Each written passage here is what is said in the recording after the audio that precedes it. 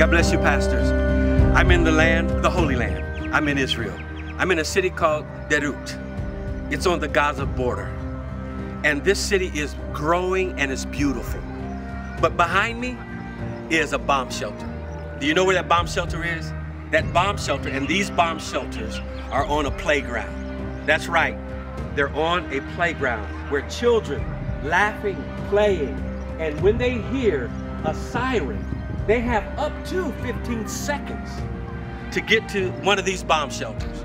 But as you know, children are so attentive to playing, they may not hear it in time, or they may have some delay, and they have about 8 seconds to get into one of these bomb shelters. These bomb shelters can hold about 20 people. These save lives.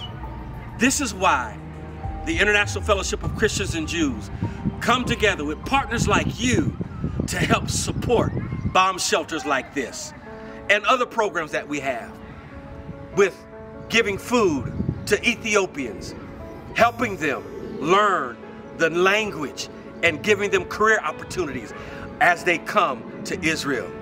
This is a great land. This is God's land. But as you can see in the distance, there's a school, a daycare, where those children are laughing and playing like normal children that you may see in your neighborhood. But when that siren goes off, they know, because they live with this every day of their lives, that they may get hit.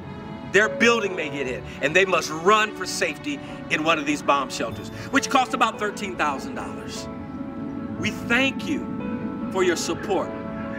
Most importantly, I thank you for your prayers. God bless you.